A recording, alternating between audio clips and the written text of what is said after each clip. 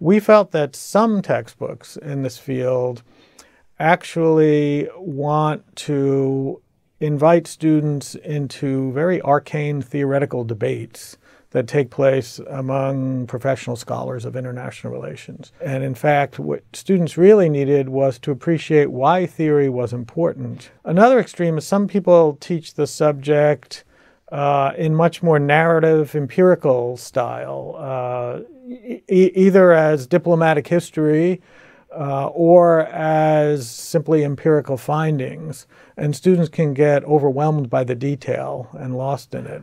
So we tried to steer in between those, which is give students enough theory to appreciate why theory matters and why you need it in the field, enough history to appreciate what those theories are arguing about, and then a conceptual framework that helps students make sense of the connection between theory and practice or theory and reality.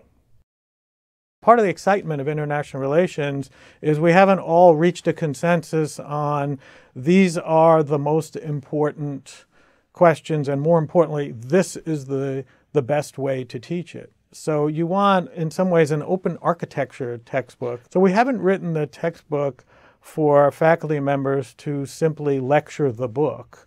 We've tried to write it in a way that faculty members could use the book as a resource to generate not only lecture material, but also engaged student discussion.